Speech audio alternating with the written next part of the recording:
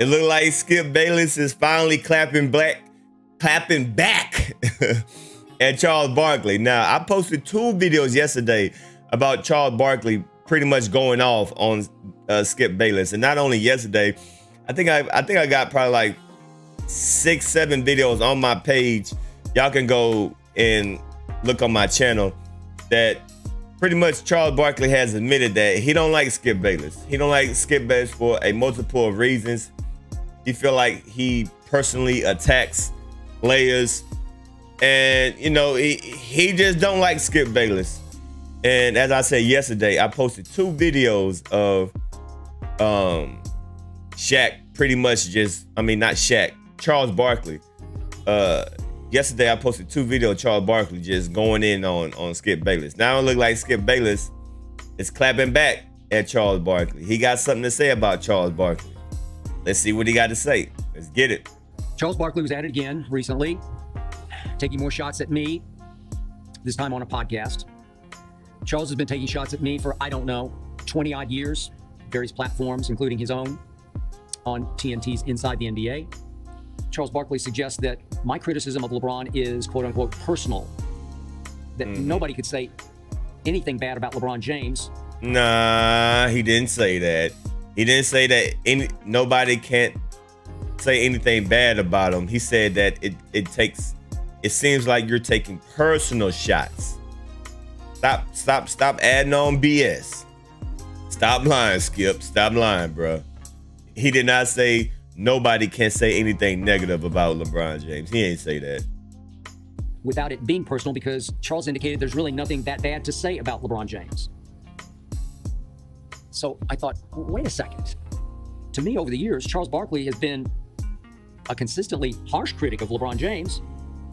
Remember, once he said that LeBron will never ascend into the all-time top 5.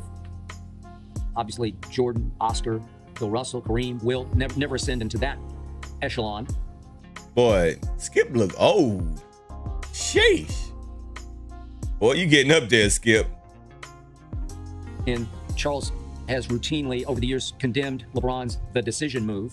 Obviously, leave Cleveland, join forces. That's not personal shots. That's all about basketball. That ain't personal shots. Versus with Dwayne Wade and Chris Bosh in Miami with Pat Riley. He's always condemned that as a punk move.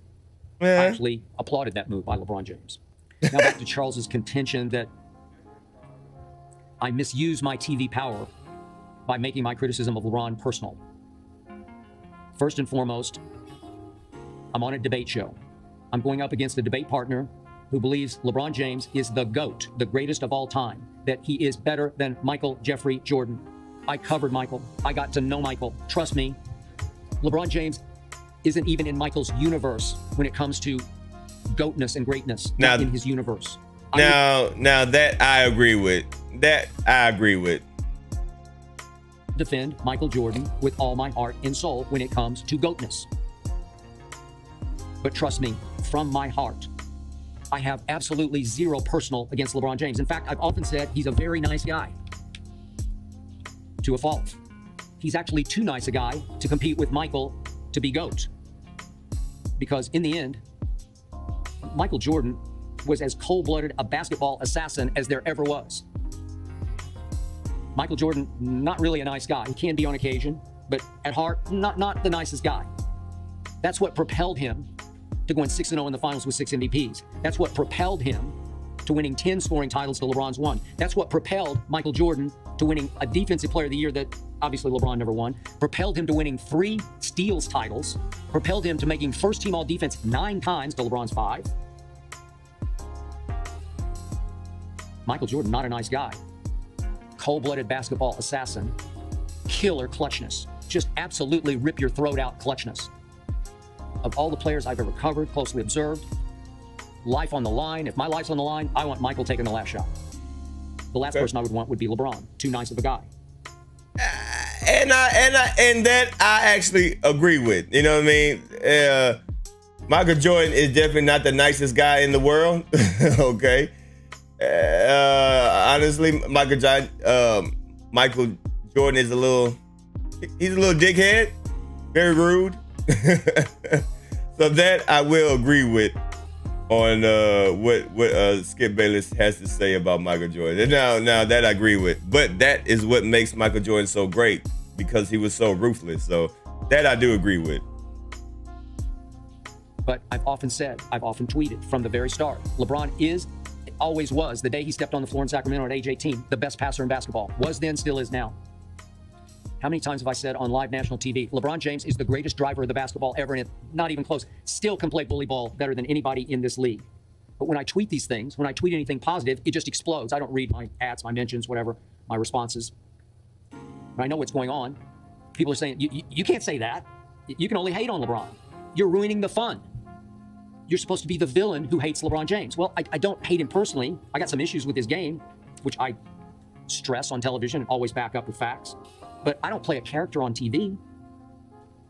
I just speak and write what I see as the very honest truth. I back it up with facts. I don't hate LeBron.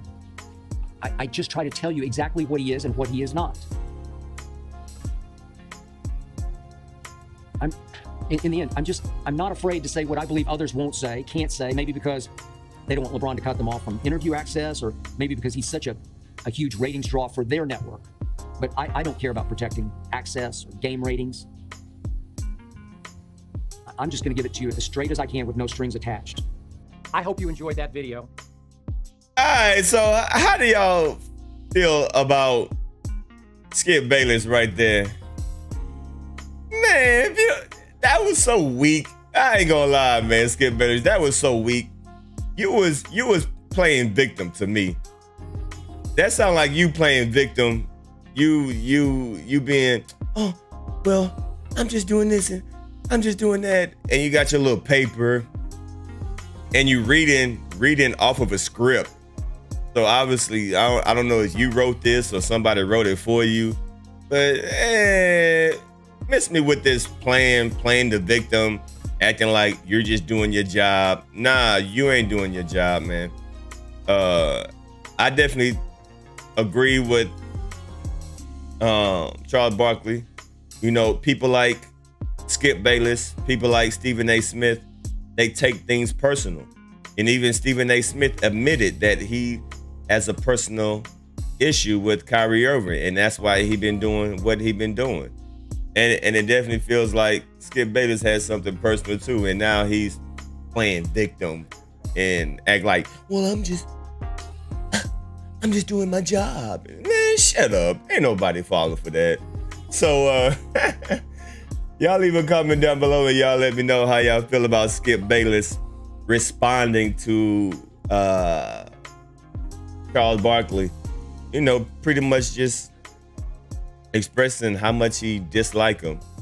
And in my opinion, he was definitely playing victim right now, but trying to talk in a soft tone. Well, I just don't understand. I just don't know what's going on. I'm just doing my job. Man, shut up. Y'all leave a comment down below and y'all let me know what you feel about Skip Bayless crying on TV, playing victim when Charles Barkley is calling him out. It's your boy DMD signing out. Peace.